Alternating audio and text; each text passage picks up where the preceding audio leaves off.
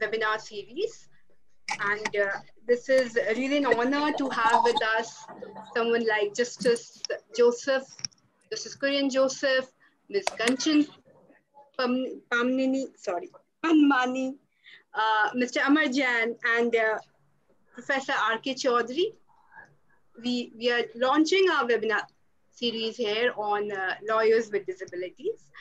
And I'm thankful to LawSikho and its co-founder and CEO, Mr. Ramanuj Mukherjee, for asking me to host this series.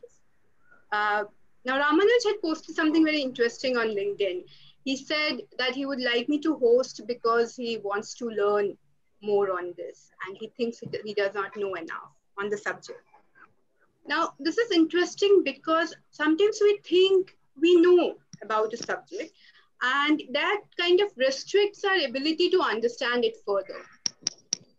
So I thought, let me moderate the session from a place where I would believe that I don't know the wide range of issues, accessibility issues that people with disabilities have, and the wide range of experiences that people with the same disability or different disabilities may have.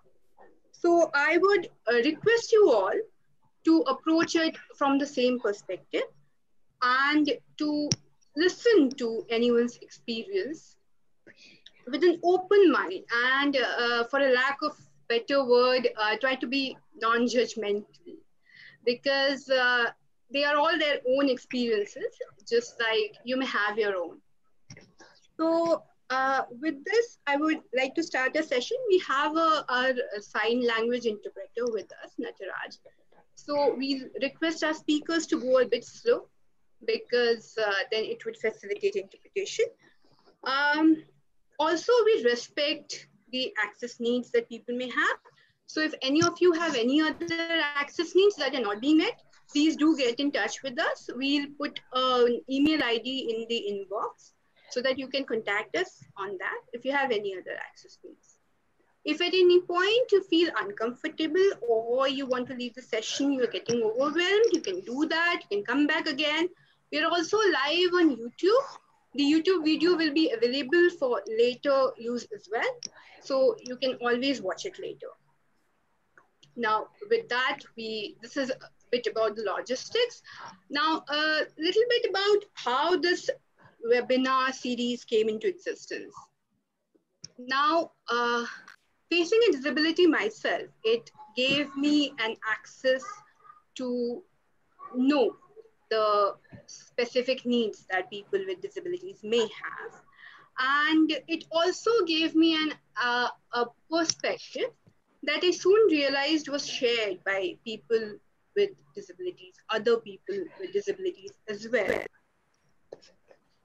So with that in mind, when I joined the legal profession in 2014, I would often wonder how anybody on a wheelchair would make it through the corridors, crowded corridors of the Supreme Court every day. When you think of accessibility, sometimes what comes to mind, I know there are people working in the sector who are with us, there are people with specific needs with us, but sometimes with people what comes to mind are only ramps. But there's so many types of disabilities with so many different needs that people may have, that one wonders that there may be students out there who would not even think of studying law because they think that their needs are not going to be met in the system. So it's like asking a woman to either become a teacher or become a nurse, or you sit at home and you can do anything from home. So we are living it in that age when it comes to people with disabilities. So what is it? What is it that we can do about underrepresentation of lawyers with disabilities? And how do you make it possible for students to choose to dream of making it in the legal profession? And how do you make it easier, or how do you ensure full participation meaningful and effective participation of lawyers with disabilities? Are they really different questions or are they one? So this is the broad theme of this webinar series. And today we are going to deal with a broad overview on the subject with Ms. Kanchan Pamnani as our first speaker. She holds a postgraduate degree in law from Bombay University, besides being a graduate in commerce. She has also done courses from WIPO, and she's also qualified to practice as a solicitor in England and Wales. She's a very establishing practicing lawyer right now and solicitor in Bombay High Court. She deals with corporate cases, testamentary cases, disability law cases. So let's hear from her what her journey has been and what it takes to be Kanchan Pamnani. Over to you, ma'am. Please begin whenever you're ready.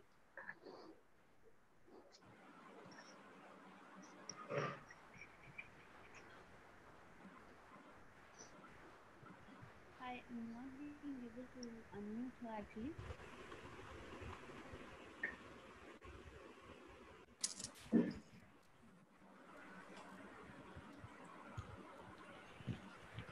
Hello, ma'am? Yes, Bhamna? Yeah, I'm not actually being able to unmute her. It's okay. Just give her some time. Yeah.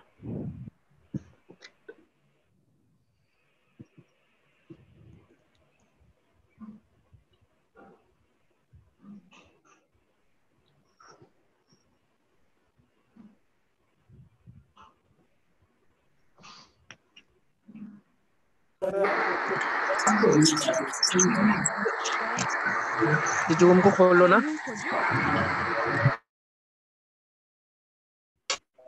We can hear you. You are already unmuted. Please continue to talk. We can hear you.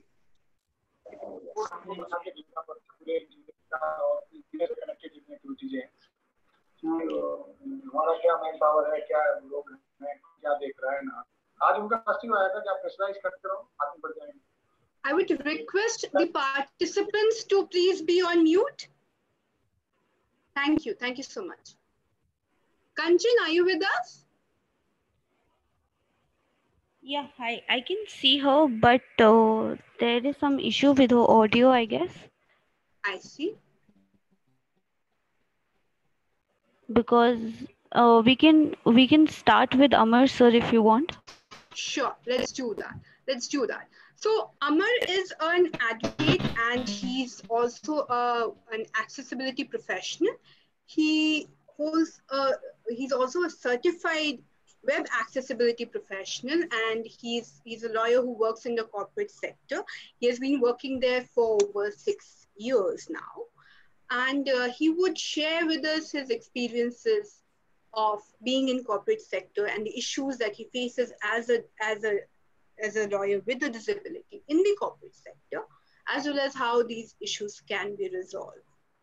Over to you, Amar. If you can also talk a bit about the work you do with the disability in the disability sector as well, along with pointing the issues that we have in the corporate sector. Sure. Thanks, Sanchita, and I'm clearly audible, right? Yes, you are, Amar. Thank you. So thank you, first of all, LawSikho team for doing this. It's a much needed initiative for sensitization. Let me briefly tell you about how I started and how it really started, how the journey started. I come from a Hindi medium blind school based out of Jodhpur, Rajasthan. I did my schooling from there. And being brought up in a setup like Rajasthan, where sort of we still think traditionally, people thought that the only career meant for me was either teaching or music industry. And I didn't want to do either of them. I wanted to do something different. So finally, I mean, after facing a lot of resistance from people, from friends, relatives, and all of that, decided to sort of do law. and came to Bombay, did my law from GLC, Government Law College, Mumbai. And then I started working with law firms. I'm still working with the law firm, and I've worked in the areas of capital markets and banking and finance, respectively. I'm right now in capital markets. So back in 2013, when I joined this profession, it wasn't, known to people that even people with blindness can become a transactional lawyer. Because, of course, one fact was that there were not too many people who were practicing in corporate sector as such. There were lawyers. There are, of course, lawyers who continue to do this litigation, but nobody was doing transactional lawyering per se. So I think the real challenge, if I may talk about, was firstly seeing an environment which can accommodate you. That we talk of reasonable accommodations, accessibility, and then the challenge was of accessibility and availability of the. I remember when I joined in 2013, technology wasn't there where you could even deal with, let's say, a prospectus, which could be anywhere between 500 to 700 pages or even more than that. Crash, and it was difficult to perform back then. But in last sorry, I think my internet connection is slightly unstable. My apologies for that. In last 6 to 7 years, technology really changed the way even people with blindness or people with other disabilities can become lawyers. Today, I can confidently say that, even dealing with 30,000 pages document is not difficult if you have the latest technology available with you. So for a person with any disability, and especially for a person with blindness, what is really needed is access to the latest technology. So your IT and procurement team has to really be sort of up for buying the latest softwares and deploying latest softwares, because mostly what happens in a setup like this is that firms deploy. So if your new -1 is the norm in IT industry, so you don't deploy the latest upgrade. Now that is a problem for a person with disability, because what happens is assistive technology. So we use a software which reads out what gets displayed on screen, which is called a screen reader. So when you try to use that software, it is because it's an assistive technology. It provides you access to existing technology through making its own adjustments. So it's always compatible with the latest technology. So that's very important. The second thing which is important is that how do you ensure the kind of work which is doable for persons with disability? For example, for me, initially due diligence was a big challenge, which still remains a challenge, because if you give a data room access where we are doing due diligence and you haven't given even the rights to perform OCR, which is your optical character recognition, then I can't really read that document. The only way I have to deal with it is to print the document and rescan again. So that's a problem. So when we preserve confidentiality, when we sort of protect the documents, for example, so that becomes a problem. So complete protected document. So accessibility remains a big sort of concern. Accessibility, you can talk of accessibility of filing portals like MCA 21, your income tax website, or a couple of others where accessibility continues to be a big challenge. Even regulatory authorities, the regulations and all of those circulars, notifications which are being passed, the databases, SCC Online, for example, till date remains inaccessible. So that is one key concern. The second thing, which is also important, is how do you measure performance metrics of persons with disability? Because in a setup like this, your billable hours are the most critical thing, right? So when you are dealing with that concept, and then when you're assessing person with disability, and then when we require reasonable accommodation of, say, time factor to convert the relevant material for us to be able to read, that impacts the billable hour. So how do you measure that? That's the second thing which we need to think upon. Third thing is there is a need of sensitization. There is a greater need of sensitization. What type of works should be assigned, how timelines should be assigned, all of those factors also affect. But in all, I can definitely say that today, as things are becoming machine readable and as things are becoming, you're driving towards e-filing, virtual hearings, for example, in litigation sector, in law firm, or law firms or corporate setups, we already deal with sort of complete virtual sort of transaction. I mean, barring your kickoff and maybe few drafting sessions, everything is virtual. So people with disabilities can really become great performers if we have the right sort of infrastructure and access to latest technology, as well as right awareness as to what kind of how do you deal with sort of work assignment and timelines and everything. It's definitely doable. So yeah, I think with that, I would give it back to Sanchita.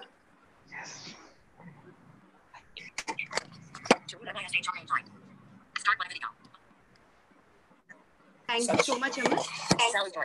Thank you, Amar. We have Kanchan with us. So, Kanchan, would you like to go? Can you hear me now? Yes. Okay. Can I switch off my video for a bit, or sure? You think is it possible if I do that? Yes, we can do that. Can we switch off Kanchan's video, please? No, just 1 second. Just 1 second. Just 1 second. No just problem. 1 second. Let me just see if I can do this. Sure. Okay. All right. Okay. Okay, that's fine. Okay, I was telling you a little bit about my life and how I started, and therefore the experiences and the challenges that I have faced. A lot of what Amar said is, of course, true, and we have to look at that. But I'll tell you my story a little differently. And I'm like one generation older than Amar, so I will tell you the problems that I have faced. And I started with a culture of paper, and many drafts, many copies of many drafts. So when I was young, I was low visioned, and we never measured the percentage because there was nothing like that at that time. So I went to school with thick glasses with a plus 11 number. I sat in class, at the front of the class, and tried to see the blackboard as well as my neighbors' papers so that I could write my homework, my classwork. But I managed because I could hear my teacher clearly. I paid attention, and my other senses were heightened at that time as well. Went through school, always wanting to be a lawyer. My dad was a lawyer. I always wanted to be one. He wasn't keen at all that I was a lawyer because he said, you have, books with small print, and with a person with such bad vision, how are you going to read? There was no question of technology in those days, not the technology that we know today. So there I was, went through my graduation in commerce, and again thinking, what am I going to do with myself? I decided I'll try all the exams, the MBA entrance exams, the GMAT, the GRE, the TOEFL, everything that I wanted to do. Then maybe I'll do my 16th year and go abroad. But life had its own decision making. So there I was, after my BCom year, only eligible to go for law, because all my other fees had lapsed and I couldn't do anything else, and I had to join law. And I was thrilled. I was actually thrilled to be in a law college. My handwriting was awful. I could barely read because I'd had retina detachments by that time. So I could read, but I couldn't read very much. But I managed. I attended lectures regularly, sat at the back of the class, paid attention to my professors, and learned my work. My colleagues, my friends who were in class with me, some of them have become better lawyers than me. Some are not as good as me. So I'm somewhere in the middle of the class. My vision hasn't hampered me in that sense. I went and worked for a law firm, a middle-sized, but a litigating law firm. I learned a lot of litigation at that time. What was difficult was, if you were in court, you got a paper at the last moment, an affidavit across the bar, and then suddenly reading it. And the same problem persists even today. The biggest litigant, the government, they serve you an affidavit in court, in the high court. Forget about the smaller courts. And I have a major problem there. But other than that, when you get your documents, and a lot of them come on email now, earlier they used to come in hard copy, but technology is there to read your documents for you. There's no secrecy breached. There's nothing on privacy that I have done wrong. I can read them. I do not need anybody to read them for me. However, a lot of lawyers do ask their assistants and juniors to read. So what's the harm if I had asked mine? But no, there's no requirement. You can do it yourself. Drafting, no difficulty whatsoever. As long as your language is clear, your thoughts are in place, and your knowledge is there. You can draft any document you need to draft. You can amend them. You can do track changes. Yes, it does get complicated by the fourth or fifth change. I will have a problem there. But other than that, it's fine. I can do it. Even when there are lots of changes, you can clean up the draft and read the whole thing, and you know where the changes are actually. Research has become a lot easier. It's online, but a lot of websites are not accessible. So they're not properly designed. They don't follow the international standards, and we do suffer for them. Courts have become more accessible in the sense, physical accessibility. There are ramps now to enter the courts, not in all of them, but some of them. Of course, there are places where you'll go on a ramp and then you'll end up against a wall. There's nothing there. That's how even courts do not think about design. But in any way, you can go to court. There's no difficulty there. What bothers me is I have an office which is 15 minutes walking from the High Court of Bombay.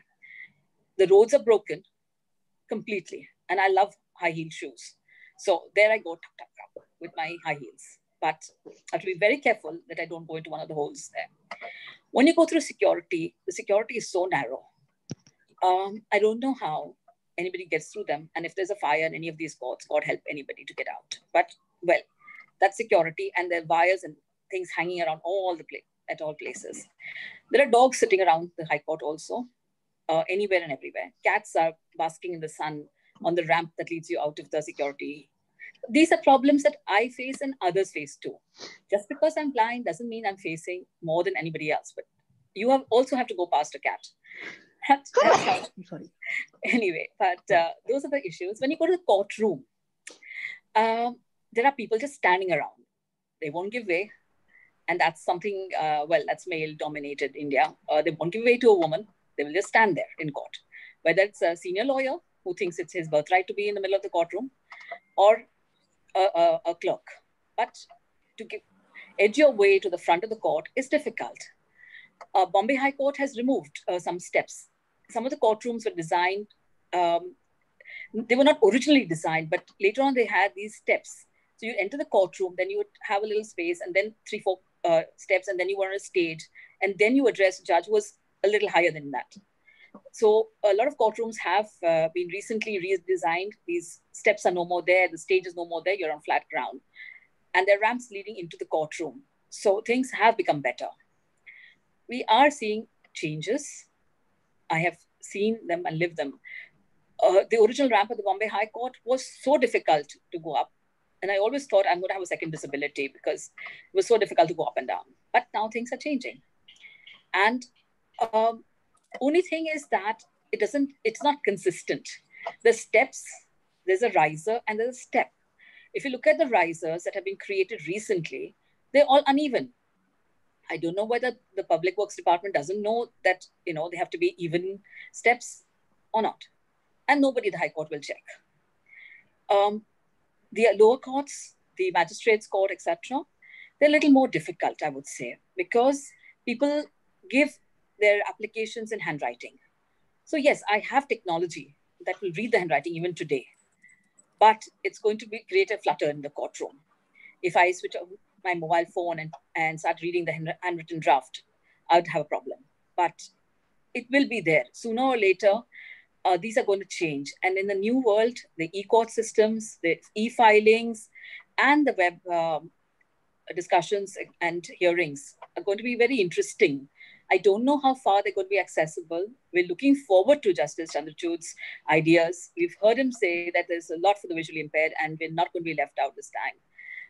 There is the mindset of acceptance. Can a lawyer do it? Yes, why not? It's difficult to network.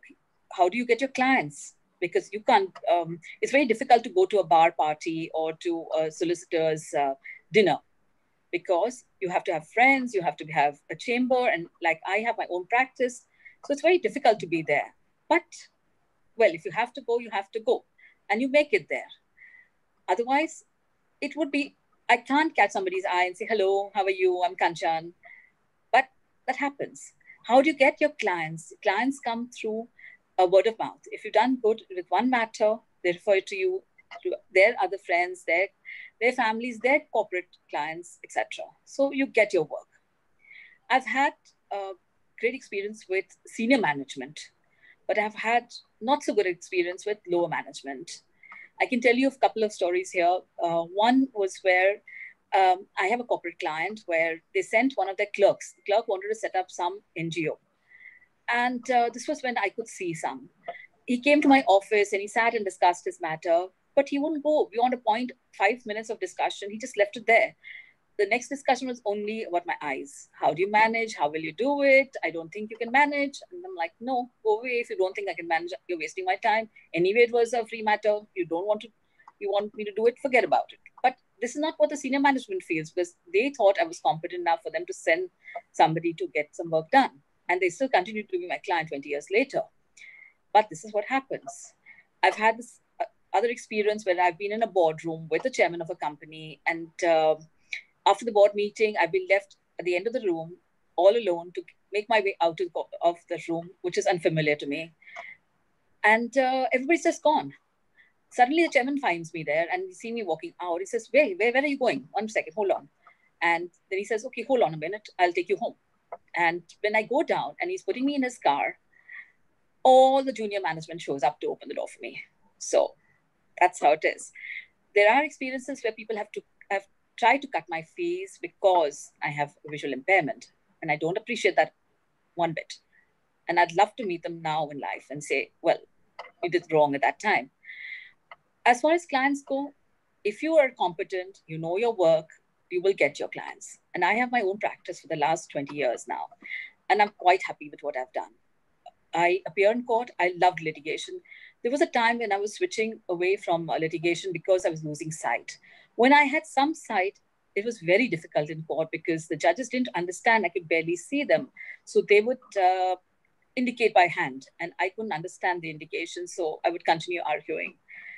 But over time, when I lost sight, I first got frightened because I couldn't do it when I had low vision. And then I thought, oh my God, I can't do it now when I have no vision. But what happened was ultimately I'm destined for litigation. So I went back to litigation. And now the courts have accepted. They got used to the fact that I can't see and they will adjust. I don't ask for much adjustment. I do my work. I learn my work and go. And I can tell them page 25, in para this, line that, but I cannot read that line for them. The day I'm allowed to take my laptop to court, the day I can put my software on and read that sentence to them, very good. That will happen sooner or later. But at this point, it doesn't exist. I don't think I have done badly for my clients. I think I've done okay. I've been hard working. And the other problem that comes up is when you're looking at departmental work, when you have to clear objections, etc., which the department raises. All these are raised by hand. They're all handwritten. Okay, so you ask for help. You ask your secretary to go with you and you ask her to read the objection and you sit and sort it out there and then. And you initial on the sides and wherever you have to. So overall, I don't think there was any issue about my practice.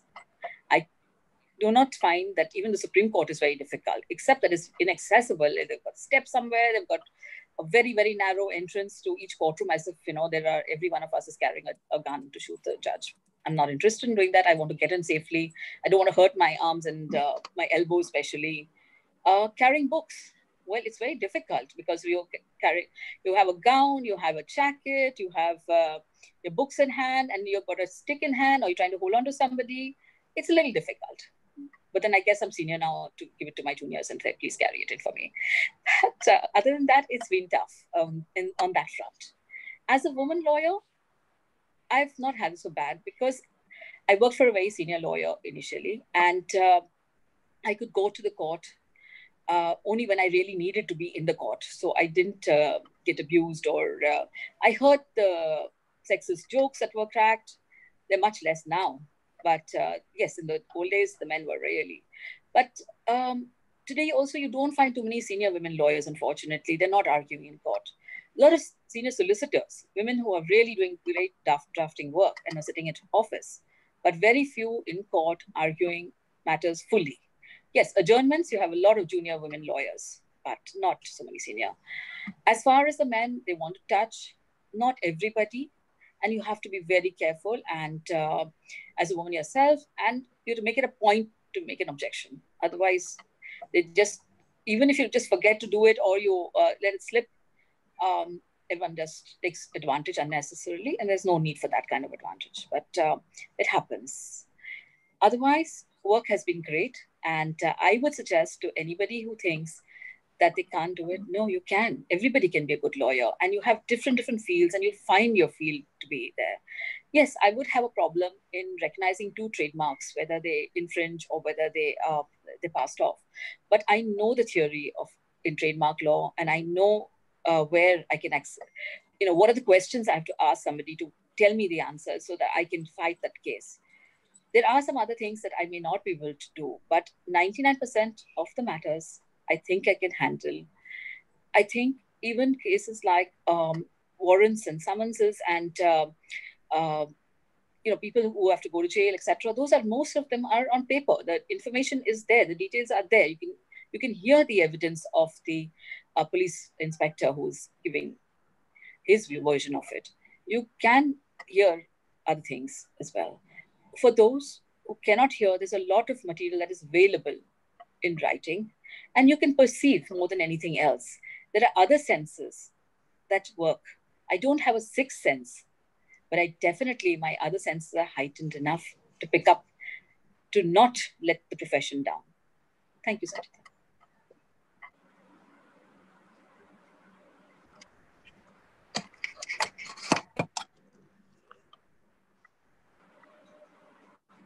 Hello. Thank you.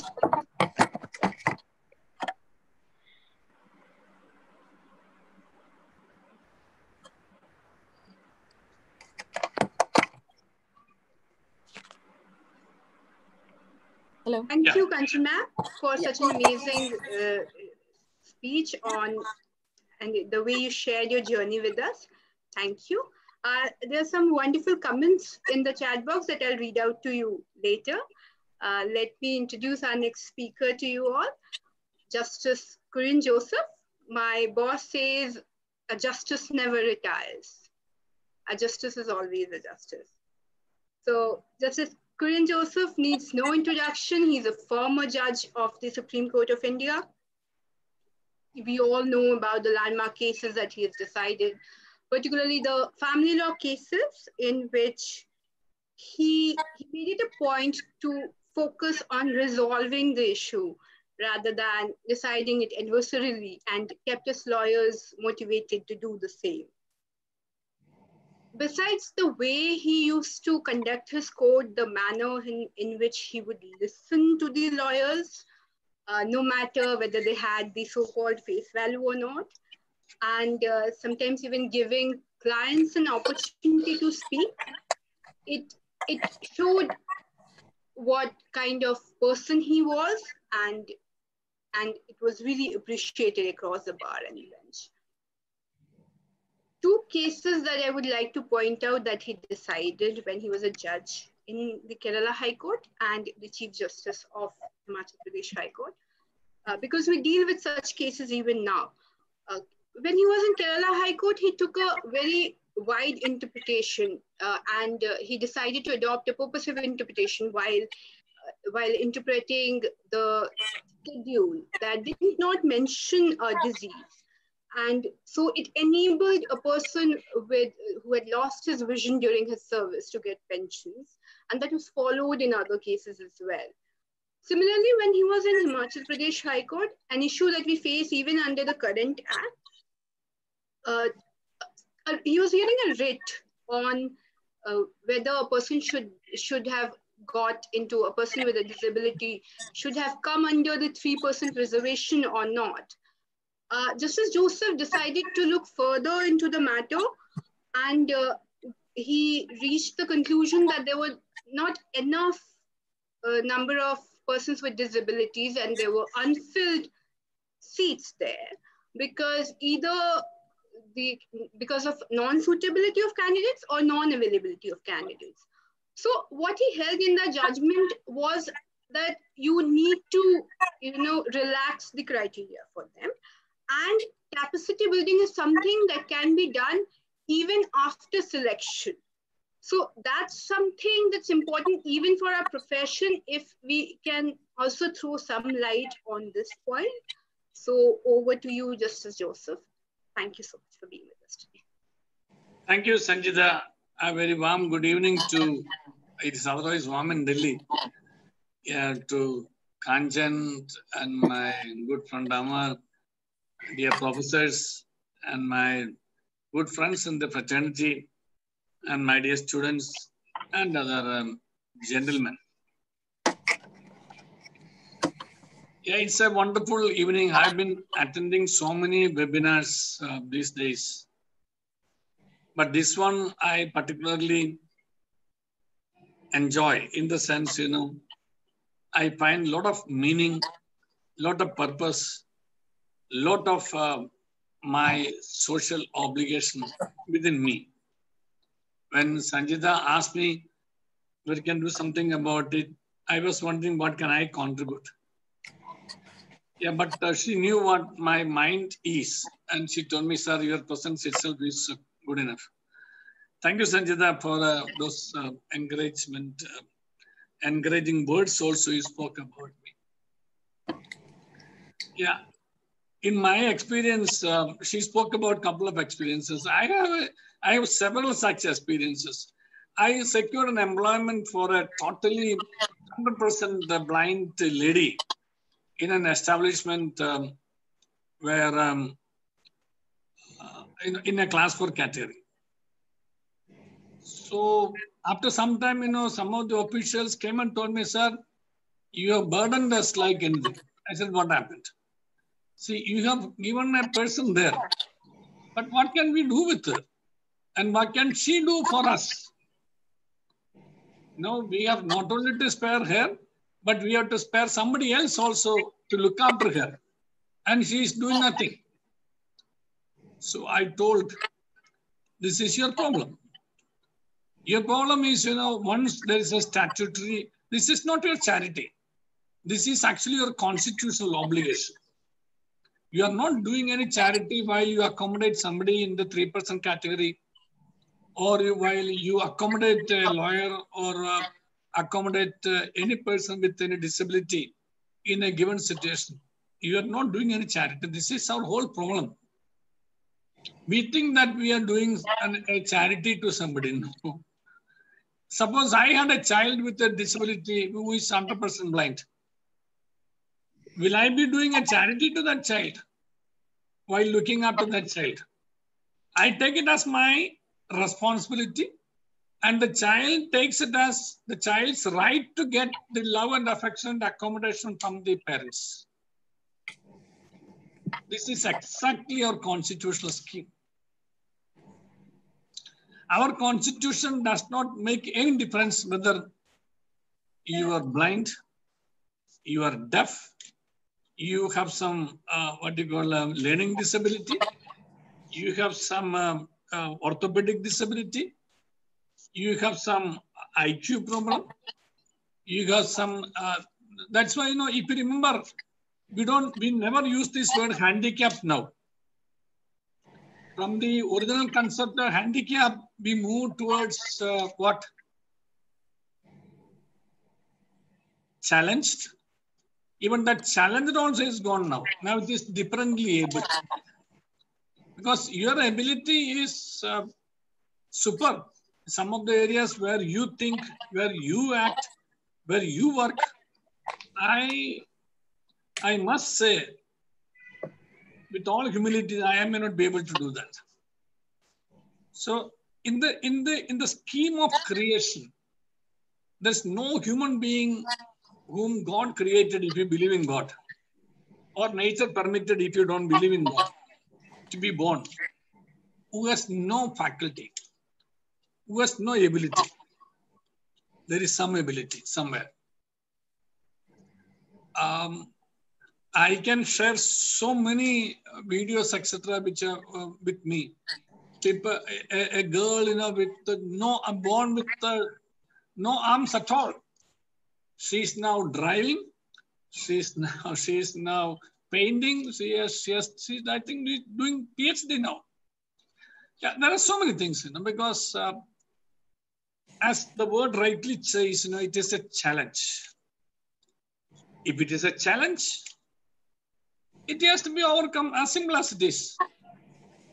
We shall overcome. That's the song I like most. We never give up. We have to overcome. Now, how do we overcome? We will overcome only if we ourselves, I'm speaking about my esteemed sisters and brothers who have some problem to challenge. First of all, we have to change our mindset, as Kanchan and Amar rightly said, we are not second-class citizens. We are first-class citizens. Our country, the India, my great country, my Mahan Bharat, this country says, everybody is equal before law. And everybody is entitled to equal protection of law. You may be a man, you may be a woman, you may be a transgender, you may belong to one religion, you may belong to one region, you may speak one language, you may belong to one caste, you may belong to one tribe. Makes no difference. All are Indians. What do you say in our school times in the assembly? India is my country. All Indians are my brothers and sisters. Yes, so Amar is my brother. Kanchan is my sister. So every one of us, we belong to one humanity. That is the beauty of this constitution. And this constitution recognizes dignity. This word is very important. So India is a sovereign, socialist, secular, democratic republic. And this country guarantees justice, social, economic, and political, equality of opportunity and status, liberty of faith, belief, worship, thought, expression. Probably it starts with thought and expression. Thought, expression, faith, belief, worship. And then it promotes fraternity, assuring the dignity of the individual. That is the beauty of my constitution, our constitution. That's the beauty of our country. So your dignity does not depend on whether you have one eye, whether you have two eyes or no eyes. It does not depend on whether you have your IQ is quite high as a scientist, or you have a low IQ. It does not depend on whether you have one hand or two hands. It does not depend on whether you have one leg or two legs. It does not depend on whether you hear or you speak. It depends only on one factor, that you are a citizen of this country. It is this dignity we have to be aware of. So my dear sisters and brothers, don't think that you are living at the mercy of anybody. Don't think that you have a right to get the mercy of anybody. No. You have a right to get a dignified treatment from the rest of the country. That may be your society, that may be your professional field, that may be your fellows. So the protection of dignity of the people, irrespective of gender, irrespective of religion, irrespective of caste, irrespective of creed, irrespective of language, irrespective of region, and irrespective of your physical being or intellectual capacity, position or possession. Doesn't matter at all. So we should be aware of this. But the whole problem is, unfortunately, those who have ears don't hear. Those who have eyes don't see. That is the problem. So how to make them hear? How to make them see? That is precisely the question before us. We call beautiful words like sensitization, etc. Kanchan referred to the Supreme Court. Supreme Court is the guardian of the Constitution of India. No? It doesn't have a ramp. Orthopedically challenged person cannot have any access. You will have to be simply lifted. He will have to be simply lifted. He or she will be simply lifted in a wheelchair. Suppose in crutches, very difficult to climb the steps. So the first place where we should start with is actually, to make our Supreme Court friendly for challenged persons, visually, orthopedically, mentally, and whatnot. Let's start from there. Unfortunately, I plead, I am also responsible because I did not notice this when I was a judge there for more than 5 years. I thought there is some action because we judges don't go to that site. We go to a different place and go to court, come back straight. But now I realize that there is no access. When Kanchan spoke, I realized that there is no place for a ramp to go in. So accessibility in terms of physical accessibility is very important in any institution. See, if you read, this is a 2016 Act. This is why I'm saying, it's not a charity. It is the constitutional obligation, the statutory obligation. Statutory obligation is a constitutional obligation because any statute is made under the Constitution. So under the 2016 Act, persons, the rights of disabled persons, if you remember right, that the Act itself says the rights of persons with disabilities. And that enactment came to give effect to the UN Convention, which India has ratified. And the key principles on which that legislation is founded? First is dignity. Second is autonomy. Third is non-discrimination. Fourth is effective participation. Fifth is inclusion. And sixth is respect. So on these 6 principles, this Act has come into effect.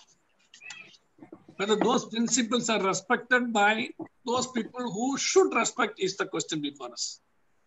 And that's why I must refer to Section 12, since it is better that we understand the legal perspective also. That section starts with the title Access to Justice.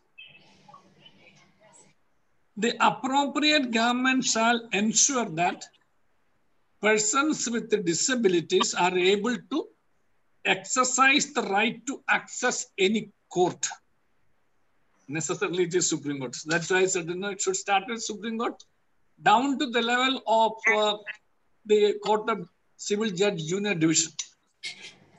All high courts, all district courts, all senior division courts, all junior division courts, all tribunals, all commissions, wherever you have people to go and seek justice, and wherever, since we are speaking about lawyers, and wherever the lawyers are permitted to appear for the people, they should have a friendly access, in the sense, there should be, the navigation should be in such a way, there should be a provision for navigation. That is a part of our constitutional obligation to respect their dignity. As otherwise, we won't be respecting their dignity. That's why I said it's not a charity, it is their right. We call it a fundamental right. What's a fundamental right? It's so fundamental to my life and existence as a citizen. That's why it's called fundamental right. And if you have a right, you don't beg. If you have a right, you ask. If you have no right only, then you ask for the mercy of somebody. But if it is a matter of right, you get it enforced if it is not given. So that the provision says the appropriate government shall ensure that persons with disabilities are able to exercise the right to access any court, tribunal, authority, commission, or any other body having judicial or quasi-judicial or investigative powers, which includes police stations also, without discrimination on the basis of disability. Does provision need any clarification? Many provisions require interpretation, but I don't think section 12(1) of this rights of persons with disability requires any clarification. But is it implemented? Where is the compliance of this provision? So Sanchita, I am giving you enough clue that after this COVID, the first public interest litigation you should file in Supreme Court, that is the Supreme Court itself should make that court friendly for people with disabilities. For proper compliance of physical access to persons with disabilities. And you should also ask, since the Supreme Court should also ask for such a similar provision in all the high courts, in all the judicial courts, authorities, commissions, everywhere. As for a compliance, there are a lot of public interest litigations there. We are not adding to it, but we are only asking for rights of people who are otherwise not in a position to have a proper and effective access to protect their dignity, nothing else. Again, the question is dignity. We speak so much about constitutional morality, etc. And constitutional morality, one important aspect is this dignity. So this constitution is not only of butcher, baker, and candlestick maker. It is not only of migrant workers and ASHA workers and Safai Karamjaris. It is a constitution of mine and yours. A constitution of and for the persons with the disabilities. Yeah. And then 12.2. 12.2. The appropriate government, that means center or any government, shall take steps to put in place suitable support measures for persons with disabilities. Do we have a toilet which is friendly for persons with disabilities in such public places like a Supreme Court? Let's start with Supreme Court again, or high courts, or another. Do we have we see in airports, since we have been traveling so much, we have seen in airports, but I have not seen a place reserved. But if you travel, since I'm saying, I'm not boasting, but I've traveled abroad. I've seen such provisions to protect the dignity of such people by providing suitable toilets, which are friendly for them to use. Whether you have a hearing problem, whether you have a visual problem, whether you have an orthopedic problem, whether you have a mental problem, whether you need somebody to assist you for that also. For all such, such a spacious room with the support systems, all are provided.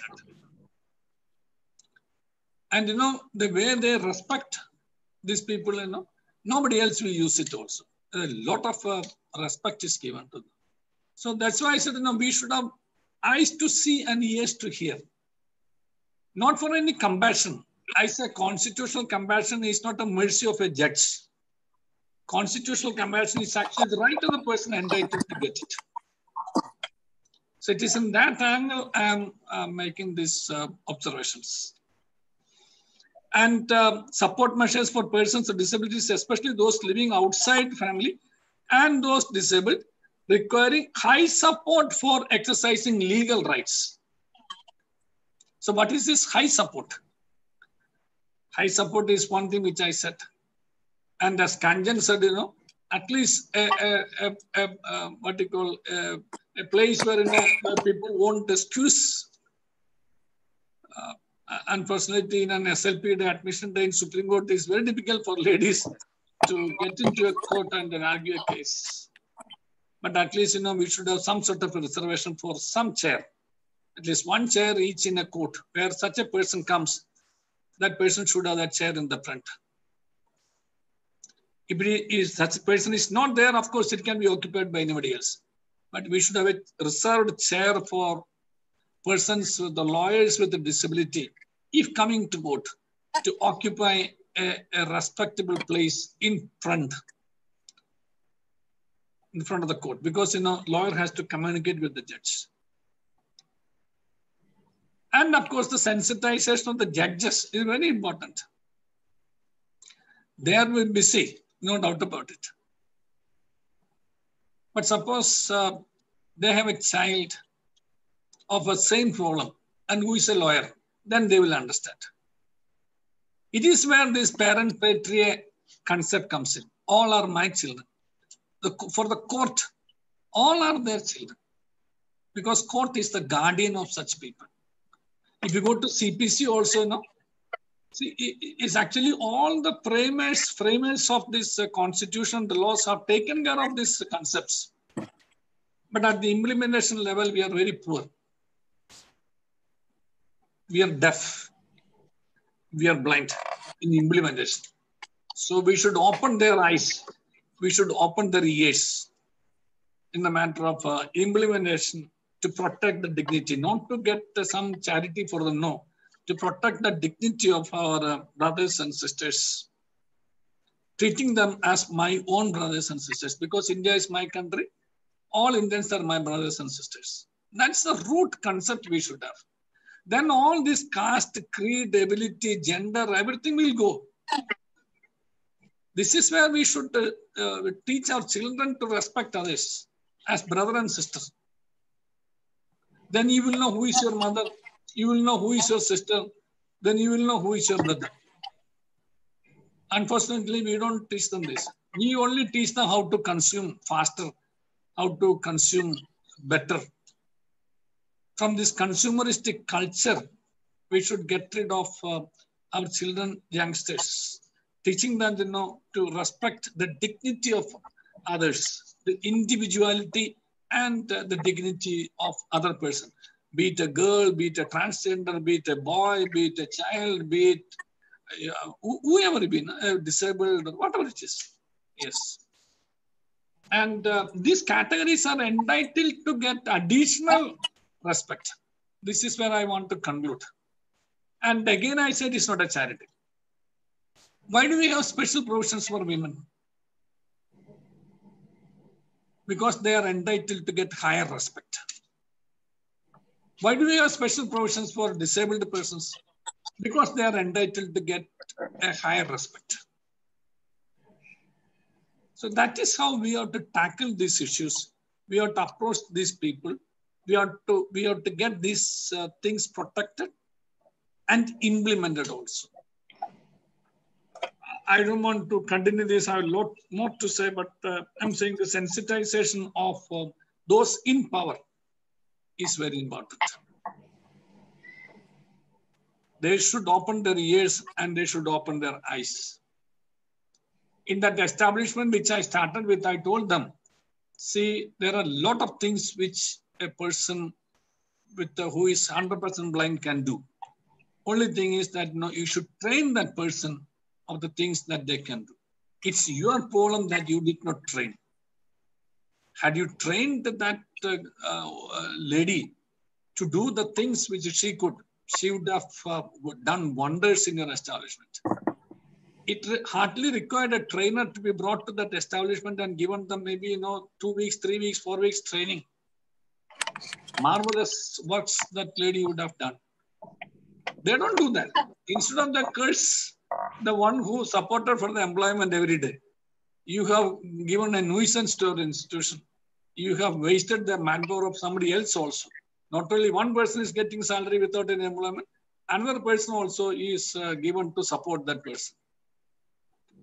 Is our mindset that's the problem. If you could simply train that blind lady to do some work, respectable work in an establishment, she would have trained and done it better with a far better commitment than anybody else. That you don't do. That is your statutory obligation. Without doing that, you continue cursing the one who inducted her there. They continue cursing as if, this is a big burden given to them. It's not a burden. It's actually your obligation. Thank you. I can't stop. I know when I speak these things, I don't stop, but I have to stop because since time is running out. Thank you. All the best and God bless you. Jai Hind. I wish you all the best. And I pledge my solidarity and assure you of my all support for any such cause you take. Thank you, sir. Thank you so much. So just wanted to add that there is an elevator in the Supreme Court that's just next to the canteen and takes you to near court number 4. So there is an elevator, but the point is wherever there's a staircase, there has to be a ramp. That's not really there. And to make that point, when Javed Abidi Saab was contesting a case in Supreme Court, he made it a point to take the stairs every day on the wheelchair so that all the lawyers could see. And even people like Meenakshi Arora ma'am, they remember that like Arun Jaitley Saab also would say that they still remember how he made that point just to remind people that this is missing. Also, I mean, just because it came up, the heavyweight curtains near the door, they don't really work for anybody. So I guess we now can close it with the closing remarks of Dr. Professor Chaudhary. After that, we can take the questions. So Professor Chaudhary, he is the Vice Chancellor of APG University, Shimla, and he is the former Pro Vice Chancellor of Sage University, Indore. He's a professor in computer sciences and engineering. He's a specialist in artificial intelligence in case we need some AI support from him. Over to you, Professor Chaudhary. I'm Professor Ramesh Chaudhary. I forgot to address you. Namaskar. Thank you, Sanchita. It's a broad privilege for me and for my university, APG Simla University, to greet Justice Kurian Joseph, Advocate Mr. Amar Jain, Advocate Ms. Kanchan, and Sanchita as a moderator. It was a wonderful program. Because of this COVID-19, we are also doing everyday webinar. And I'm thankful to the LawSikho to collaborate with the APG Simla University. The School of Law and Legal Studies is a law school at the APG Simla University. And I'm happy a lot of students have joined, a lot of, advocates have joined. And I will like to compliment Honorable Justice. Once we have announced that we are going to collaborate, I tell you, you have a deep relationship with Himachal Pradesh, and people still remember you, and everybody has a wonderful man, not as a justice, not because of you were the Chief Justice at the Himachal. People have a very sweet memory, and everybody was quite happy that you are coming on the webinar in a collaboration with LawSikho. So I'm really, and once I listen to you, it was wonderful, and every speaker has contributed, and I tell you that really in India, it is required to more sensitized about the disability. I tell you, Justice Kurian has already shared the difference between the other countries and India, especially Europe and US once we talk. And I have a real experience when I was a Bournemouth in the UK, and I was standing at the bus stand, and then I saw that bus has been stopped and driver is get down from the bus. I didn't understand why it has happened, and because some physically challenged or people was there, and driver get down, and then driver enable him to get in the bus himself and then make him comfortable. Once you will travel abroad, you will see that kind of respect. Basically, this respect comes from the heart, nothing like that. They have been nurtured, and that is remarking. But of course, we in India is also things are progressing. And once we will do such a webinar, definitely it will create sensitivity about the, and I'm very surprised that a guardian of the law, the Supreme Court, and guardian of the constitutions, and then there is some problem, and once there is some challenges lawyering with the disabilities, then it's a matter of concern. But I'm very optimistic, and hopefully this webinar will lead and a lot of people have joined on the YouTube. Very large number of the this webinar is live, and people are listening us. And then I will like to explain the Delhi is a very warm, but today Simla is a very cold. It was a heavy rain. It's a wonderful weather here. So I will like to again extend our warm greetings and look forward to you. And it was really, really, really very, very good kind of contributions. And you will be very happy to see, because everywhere Simla University have the students from 28 countries. A lot of international students from different countries have joined, and they are listening you. And we will keep the webinar has been organized, and thankful to the LawSikho Ramanuja Mukherjee to give us an opportunity. We look forward for. As a computing guy, once you have said, yes, but this computing technology, especially advanced computing and artificial intelligence, has worked a lot of, and then people I have seen in the chat box also, people are appreciating that really to some extent the technology and gadgets had made the life easier to the these disabled people. And the most thing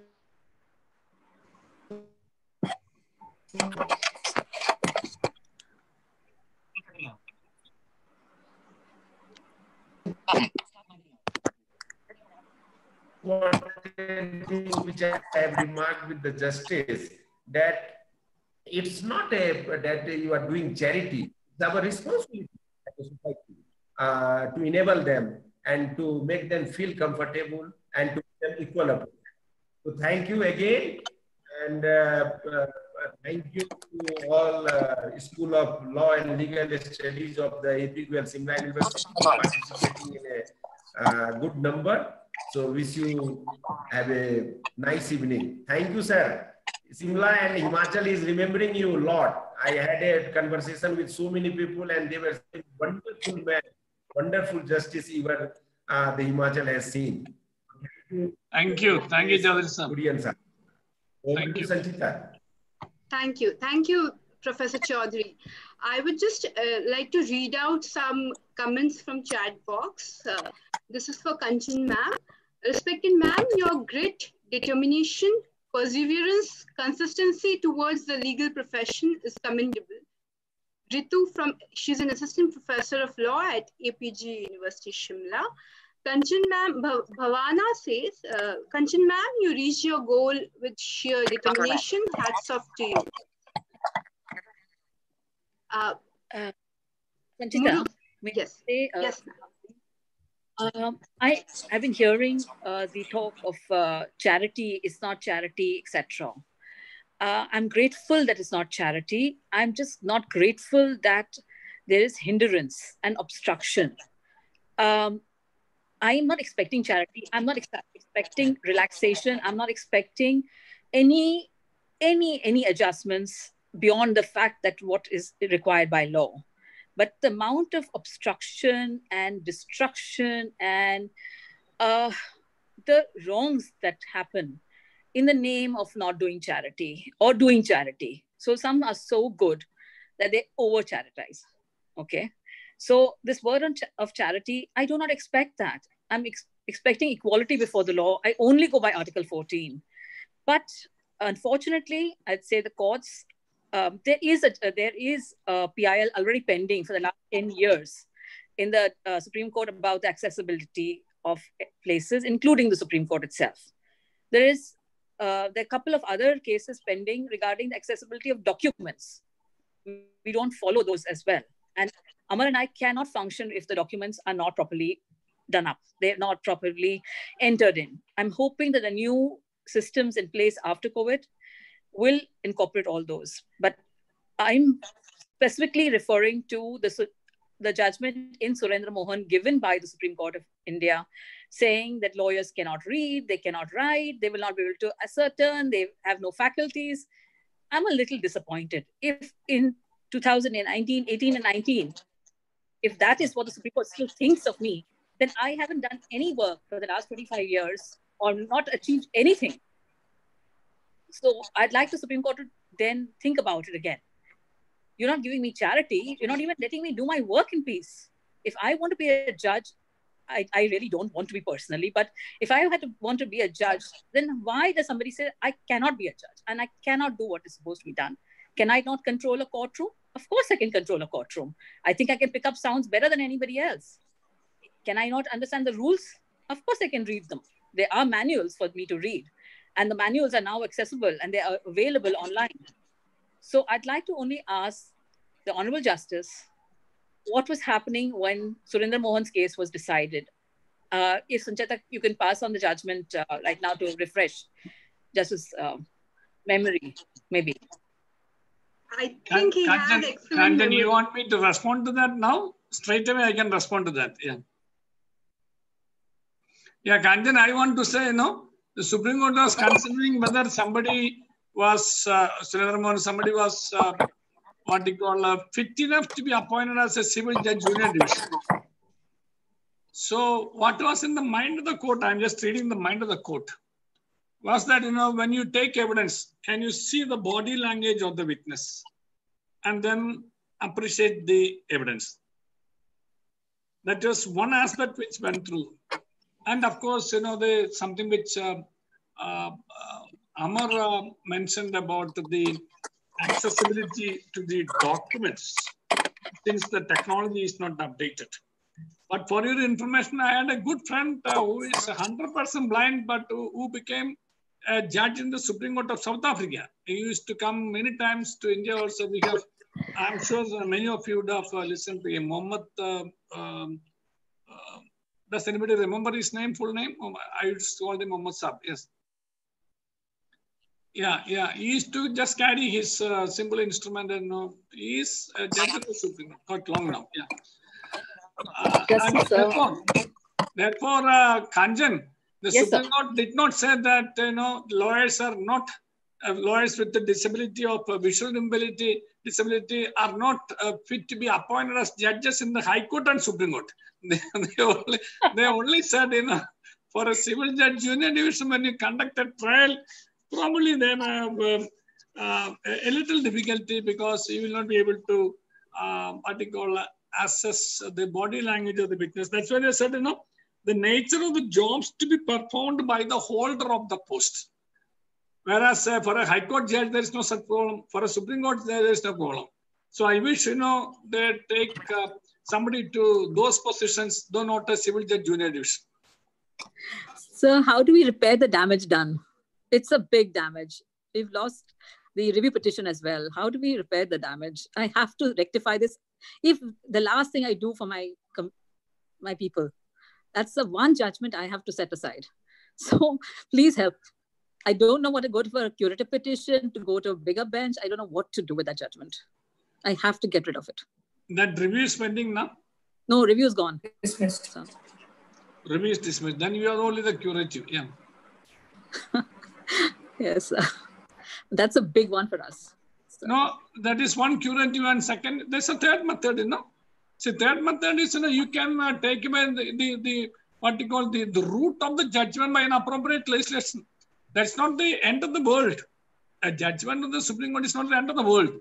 You can have an appropriate legislation in place. Great. So, Kanchan, I think Justice Joseph has answered it to the best of I mean, you can't really expect him to go beyond this. And we, of course, give it a fight. We'll give curative petition a fight. We'll fight for a legislation. And he's right about the fact that it wasn't meant for High Court or Supreme Court. So you have to look into the facts of the case and decide accordingly. So I'm just opening it for further questions from the audience. If you have any questions, you can either write in the chat box, or you can give us any indication like reactions, yes, raise hand. We will unmute you then, and you can ask your questions to the speakers.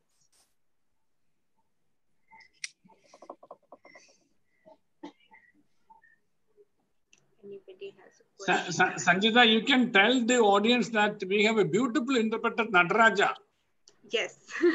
Yeah. So that, you know, those people who are not able to hear also, they can ask questions, he will interpret it and give. Sure, sir. Sure, sir. There's a question here. Why not go live stream or online with all procedures in Supreme Court, especially in case of disabled? This is Anuj Gupta, Assistant Professor of APJ University. I think that there is already a case pending in Supreme Court, and they have passed some orders that, you know, they are not our street, but only the technology has to be in place. I think slowly it is coming up. Right. And now they are compelled to have it also, because, you know, since it's a virtual court, it is virtual everywhere. You can't, it's not something restricted between the judge and the lawyer and the clients. You know, it's in the virtual world. Right, sir. So I guess that is it. I don't see any other questions here. There are many comments here that we have already gone through. Mostly they're appreciating you all and this session.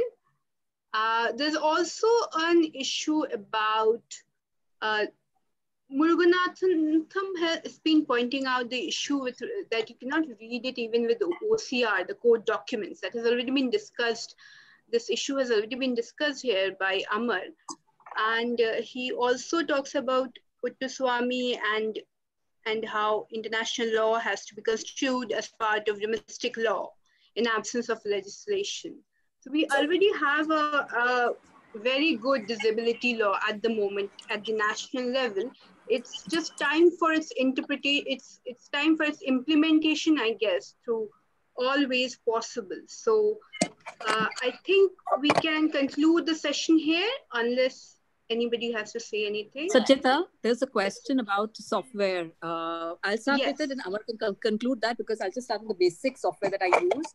And because I use at least, and Amar, of course, uses much more advanced.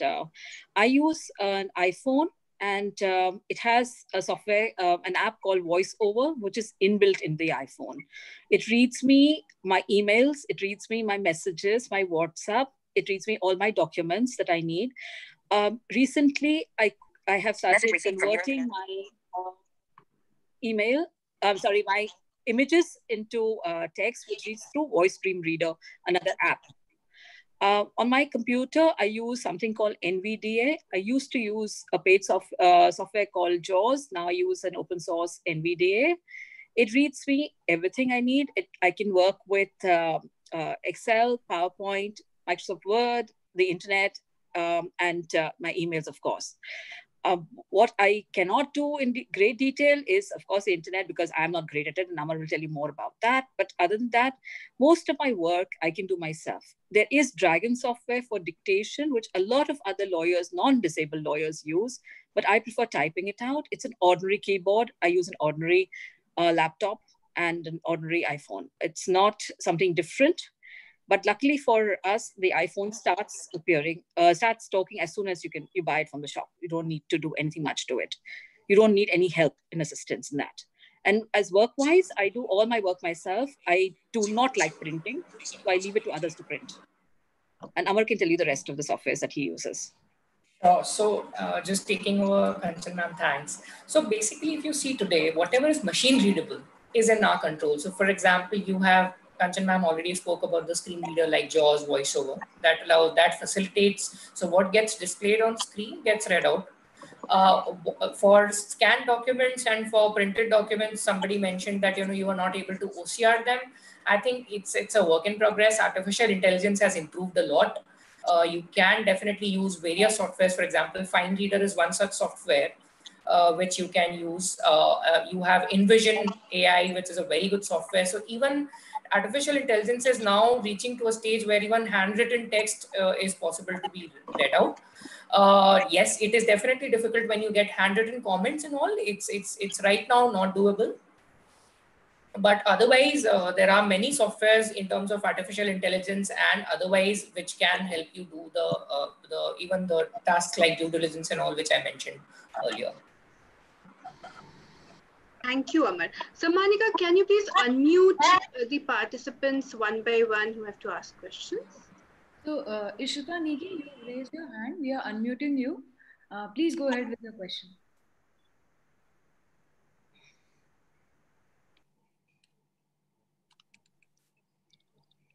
Yeah. Hi, Samanika. I am not being able to unmute her. You can just move on to another person if Okay. you want. Rajesh, sir, you have also raised your hand. Please go ahead. Bhavna, can you unmute Rajesh, sir? Yeah, just a second. He's just being unmuted. Yeah, Yeah, can you he's hear on me? unmute. Am I audible? Yes, sir. Yes. Amar sir, would you kindly tell us something about the drafting softwares which you use for writing? Sure, sir. So for drafting, commonly we use, of course, MS Word remains to be the main sort of tool which we use for drafting and formatting. Then there are specialized plugins, and these are not specifically meant for people with disability, but there are plugins which, like Grammarly, you have Litera, you have other sorts of plugin providers. You for table of content, clause referencing, all of those sorts of things. But otherwise, your main tool remains as the MS Word. Okay, thank you, sir. So can we have a list of the software, sir, by some way? Sure, sir. If you could just email me, my email ID is pretty simple, amarjain@amarjain.com. If you could email me, I'd be more than happy to help you. Right. Thank you so much, sir. Thank you. I use Dragon Professional. I use Dragon Professional version 15. Yeah. That you can just train it and use it. You can type as fast as you speak. It types for you. Yeah, yeah. Next Thank is you. Thank you. 5 plus, but you haven't connected your audio. Kindly connect your audio so that we can unmute you and you can ask your question. Next is AB5. Your device name is coming. Your name is not coming. Please go ahead. You raise your hand. Hello, can you hear me? Yes. Yeah. This was just in response some information which seemed to have slipped, the people that my name is incidentally Vikram Dutt, and I had a junior colleague whom I had recruited as principal of a college as an assistant professor in law, and he appeared for the Delhi Judicial Service and failed medically because he is bipolar. So the matter went to the High Court of Delhi, and about 10 days ago, the High Court has ruled in his favor. So this is a very big movement forward. Kanchan, I don't know if you are aware of this case. No, Bhavya Nain. No. Yeah, it's Bhavya Nain versus the state. Bhavya Nain. I have put it into, yeah. Thank you, sir. This is a very big breakthrough. Thank you. Vikram, what was the disability, Vikram? He is, sir, bipolar, your lordship. Bipolar, okay. Bipolar, huh. And it was a DB in the High Court, I think Chief Justice, and one more. The other person has been an old student from my school, and they ruled that bipolar cannot be cured. So the lower court had held that bipolar is a treatable disease. Yeah, and therefore, exactly. I wanted to say that. Yeah.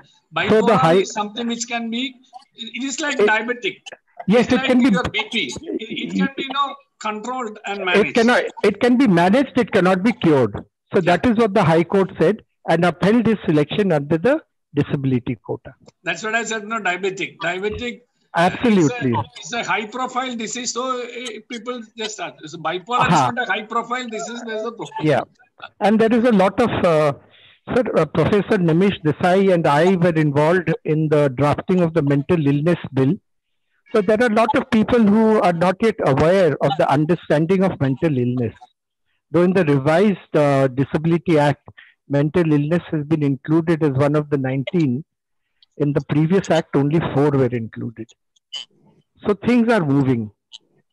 Yeah. It should move. It should be, because the mindset should change. That's the only thing. Yeah. In fact, somebody who Sanchita and I both know very closely, he's a former law minister. About 20 years ago, a class fellow who was then manager IBM, we approached him maybe 25 years ago that, it's time you start computerizing the Supreme Court. And we were laughed at. He said, yeah, you are a friend, so I can't do anything more than laugh. Sanchita, you and I will know who we are talking about. Next time we'll have a coffee of him on his remarks 25 years ago.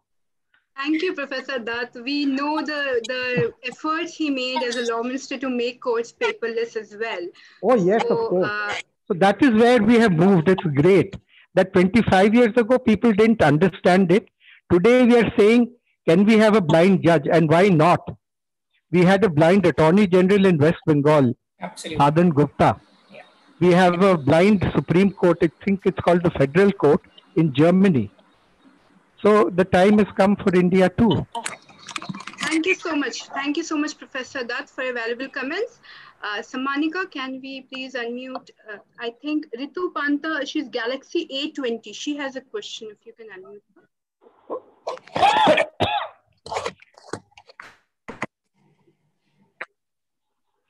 Good evening to all of you present here. As ma'am has already introduced me, I'm assistant professor and working in APG University, Shimla. I think my question would be to Honorable Justice Kurian. Sir, I listened to your valuable words, and time and again you have talked about the sensitivity drives that we need to conduct. I have a suggestion to make. I don't know whether it's appropriate. Hello? Hello? Yeah, we can hear you. Hello? Sir, I have a suggestion to make. It's just a suggestion that could we incorporate the sensitivity drives towards the disabled people as part of our professional ethics, because that will actually suffice the purpose. Because just talking about sensitivity drives and all these things towards the disabled people, I think we need to draw sort of a harmony between the disabled people and the people who are not suffering from disability. So Yeah, that ma'am, I agree with you. If you closely analyze our fundamental duty, you can see that also. That I agree with you. And in the process, it should start from the Advocates Act, the regulations, and we should make our law college also friendly. How many law colleges in the country are friendly for this disabled people? We spoke about Supreme Court, High Courts, etc. But our students, how do students go there? So I think we should start from that stage onwards. The educational institutions should be made friendly for them. Law and below that also. But since we are speaking about law colleges, law only, I'm saying all the law colleges in the country should have a friendly, accessible infrastructural facility there for the challenged people.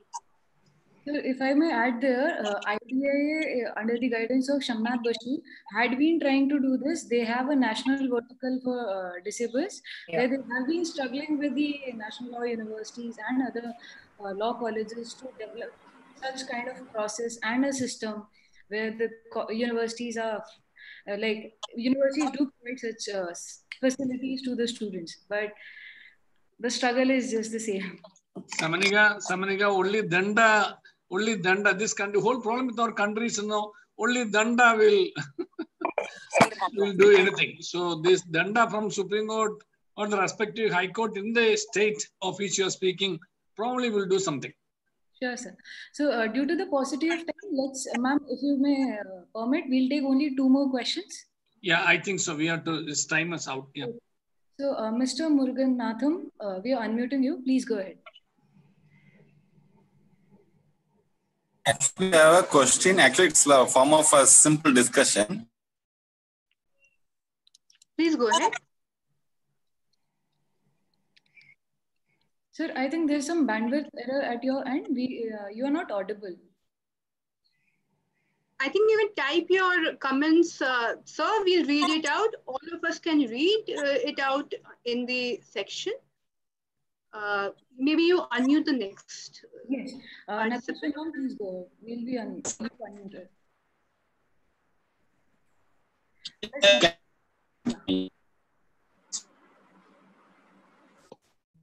Muruganathan, there's some problem with your technology, what to do. It's not your problem with your faculties, but the problem is with the technology. So just type out your question, Sanchita will take care of. I think you can give the last question somebody is asking. Yes, Natasha Pinto, you've raised your hand. We've unmuted you. Please go ahead.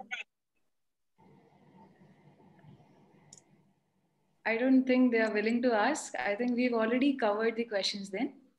Great, no problem. So thank you so much, everyone, for joining us. Thank you to all the speakers. Thank you, Justice Joseph, Ms. Kanchan Pamnani, and Mr. Jain, Professor Chaudhary. Thank you so much. Thank you so much for being there. Thank you all the participants for being so wonderful and for participating in the discussion.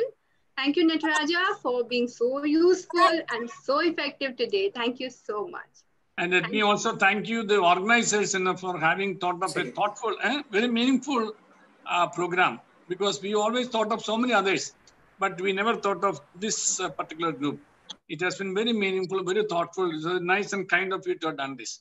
Thank you all very much. Stay safe, stay healthy, stay blessed. God bless you, and Jai Hind. Thank you, everyone. On behalf of LawSikho, we are ending the meeting. Stay safe. Thank you.